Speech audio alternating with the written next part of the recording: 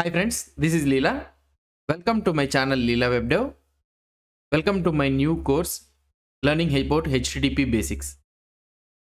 So it is important for us to learn about the what is meant by HTTP and how the HTTP protocol actually works in the web.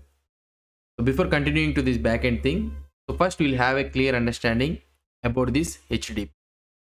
As you are already aware of this one, HTTP's full form is Hypertext Transfer Protocol. So this one all of them able to know, but actually how the HTTP works and how the web actually works in the internet, so many people doesn't have the basic idea. So especially the UI people, the front end people who works especially on the front end, how the web server and the web client interactions will be there and all those things. Most of the people doesn't have the idea. So let's try to learn about this HTTP thing and the basic idea behind this HTTP, how that HTTP works in the web. Let's try to have a basic idea. Before continuing to this one, let's have a brief introduction about this HTTP, how the HTTP actually works in the internet. Let's try to see it. Hypertext Transfer Protocol. As I already told you, the full form for this HTTP is Hypertext Transfer Protocol. It is an application layer protocol for transmitting hypermedia documents such as HTML. So we already discussed in our HTML series that HTML is an hypertext documents or hypermedia documents, what it may be. So if you know about this hypertext document, means which contains links inside that document and it will navigate through the HTML pages. So that is the main difference. That is the main thing about the HTML, hypertext markup language. So that means which contains hypertext means links which navigates through the pages. So hypertext transfer protocol is a protocol for transmitting the hypertext documents. So that is the reason you'll be able to see HTTP and also HTML. So HTTP transfers the hypertext documents. Those are nothing but such as HTML. It was designed for communication between the web browser and the web server, but it can also be used for other purposes also. Mainly the HTTP is designed for communication between the web browser. Web browsers means nothing but the Chrome, Edge and all those things are web browsers, and web servers. So web servers are, so you'll be having Nginx, IIS, these are all the things you'll be having, but it can also be used for the other purposes. HTTP follows the classical client server model. So if you are aware of this client server model, I will try to explain you. So it follows the principle client server model. So that means what is this client server model? When a client opening a connection to make a request, so that means here the client is nothing but a browser. So the browser opens a connection to make a request. So that means he is asking something. Then wait until it receives a response. So it is making a request to waiting in order to get something, and it waits until it gets a response or message or anything. So then after it finishes, that's it. So that means we can say that HTTP is a stateless protocol. So this is one of the important thing you need to understand. HTTP is a stateless protocol, meaning that the server does not keep any record between the two requests. For example, let's say that a browser has asked the server that I want some so and so data. Okay, so it has made a request to the server and the server has provided information to this. Again, the same user, that means the same client, the same browser has asked for another set of data. Now the server does not contains any information regarding that the previous request which was made by the same browser. So it is that same browser or not, the server cannot maintain the information regarding that one. So that means every request the browser, so it may be a different browser, it may be the same browser. So if every request making to the server, so the server does not maintain any records.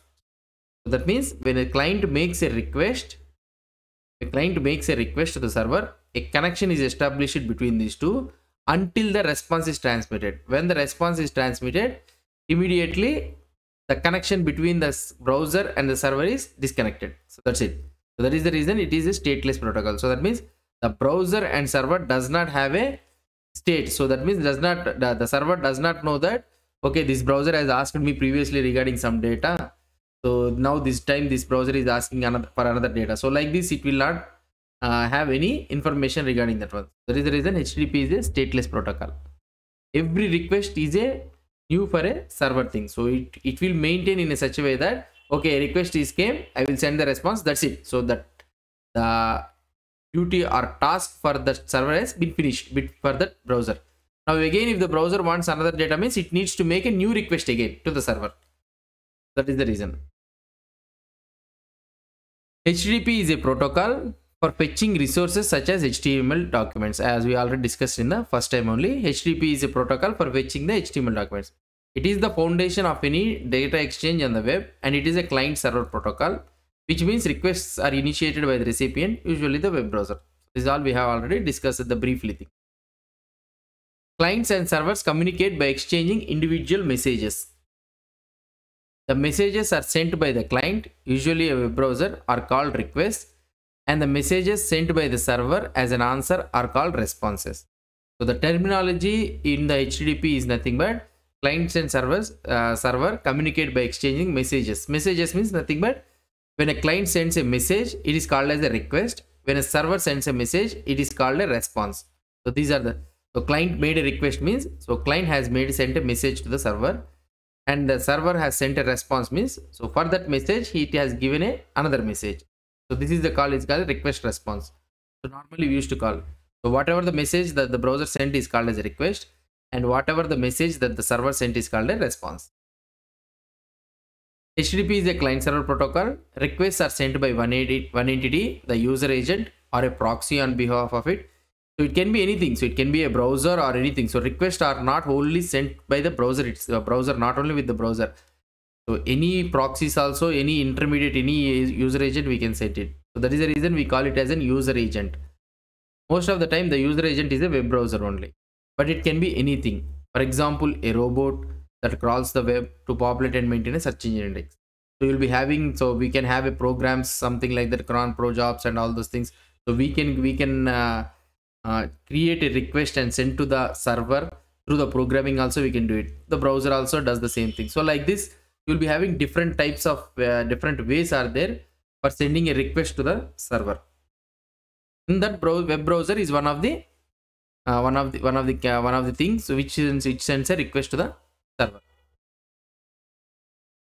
Each individual request is sent to a server which handles it and provides an answer called the response. We have already discussed, right? So when a request is sent by the server, so that means when a message is sent to the server by the client, it handles it, so it parses it and all those things, it will do it, and it will provide an answer called the response. Between the client and the server, there are numerous entities collectively called proxies. So now if between the client and server, so there intermediately there will be numerous multiple layers will be there. So those are called as in proxies, which perform different operations and act as a gateways or caches. So before going into the server, so you can have a numerous proxies in between the client and server, so which goes through a different ways of gateways or caches, everything it will be having. So the typical representation, pictorial representation will be like this. So you'll be having a client is nothing but a browser. Now it sends a request. When it is trying to send a request to the server, so the request doesn't directly goes to the server. Intermediately you can maintain a proxies that before going to the server, you can filter these messages that any bad messages are coming. So anything unidentified messages are coming. So to filter out, to act as a gateways, like this you can maintain a proxies. So just these are proxies are nothing but relays which receives and passes it on. And here also server, it receives and passes it on. So proxies access it intermediately, and you will have a little bit of gateways or any filtration will be there. So in order to caches and all this, for example, if the same data you can maintain instead of going to the server and parsing it out, so you can have a commonly used responses in the proxies, and you can immediately send the response to the client before instead of going it directly to the server. So like this, you can have a proxies. So first you'll learn about the client and the user agent. So client means this is the thing which sends a request. The user agent is any tool. So it can be any tool. It can be a browser or programming or anything that acts on behalf of the user. This role is primarily performed by the web browser normally, but it may also be performed by programs used by engineers and web developers to debug these applications. So we can have a different types of web developers. We can have different types of tools for making the HTTP requests and all those things. but primarily the user agent, normally we call it as a web browser. To display a web page, the browser sends an original request to fetch the HTML document that represents the page. Okay. It then parses this file, making it then parses this file means browsers then so when it gets a response, that HTML document, when it gets the browser gets the response HTML document, then the HTML document is parsed by the browser, making additional requests corresponding to the execution of. So inside that HTML document, you may be having a images link, scripts link, CSS link. You will be having so many things. Again, it will make an additional request to get those information, and it will all combine all the things browser, and it will show you the output. So that is the main thing happens. First, whenever it sends a request, first it will send a request and the server will give the HTML document. Inside this HTML document, you can have a links to the script, CSS files, images, videos, so anything it may have in. Now it parses the HTML file browser, and it finds some of the links, and it will again make to the server the same request. I want the script files and all those things, and again it will give a response. So combining those all information, it will give you an output. The web browser then combines these resources to present the complete document, the web page. Scripts executed by the browser can fetch more resources in later phases, and the browser updates the web page accordingly. Now next one is a web server. On the opposite side of the communication channel is the server. So that is the main thing. So on the opposite side of the communication, you have a server. So now this side, so sending a request, you observe that it is a web client, user agent. Now receiving the request and sending a response. So that side you will be having a server, which serves the document requested by the client. A server appears as only a single machine. Normally a server appears as only a single machine virtually, but it may actually contain a collection of servers sharing the load. So that is a different concept. So normally you can think that server is a single machine virtually. Next one is the proxies. We also seen about these proxies, right? Between the web browser and the server, numerous computers and machines relay the HTTP messages. Relay means receives and pass on. So between the web browser and web server, we have seen the numerous proxies will be there.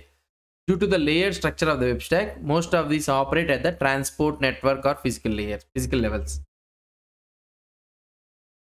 When a client wants to communicate with the server, either the final server or an intermediate proxy, it performs the following steps.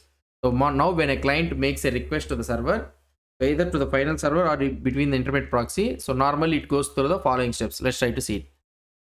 First, it opens a TCP connection. Okay, so the TCP connection is used to send a request or several and receive an option. The client may open a new connection, reuse an existing connection, or open several TCP connections to the server. So this is one of the things. Send an HTTP message. The HTTP message before HTTP are human readable. So messages I will try to tell you. We'll learn more about these HTTP messages. Nothing but HTTP messages are request and the responses. We'll try to learn more about these HTTP responses. Normally, HTTP messages are sent by the client. That is nothing but a request. So you will be having a human readable before HTTP2. So after when this HTTP2 new protocol, the HTTP second version has been introduced. So these HTTP messages are transferred into a binary format, something like frames. We call it as a frames. So making them impossible to read directly. So the principle and the fundamentals is basically remains the same only. But you need to understand that it will send an HTTP messages. Say message means request. And then after it will the server will give you a response, and the browser parses that response and shows the output in the browser. So this is how actually the process goes on. So this is what about the HTTP basics things. Normally what you need to understand is HTTP is hypertext transfer protocol. First one you need to understand, it is a stateless protocol. So this is all about this basic introduction of this HTTP. So then afterwards, in next video, we will learn about the URL. What is an URL? How we can identify the web page and all those things. Let's try to see it. Hope you understood about this HTTP protocol. If you have any doubts or any suggestions, please post the comments below to this video. And if you like this video, please do support me by subscribing to my channel. Thank you.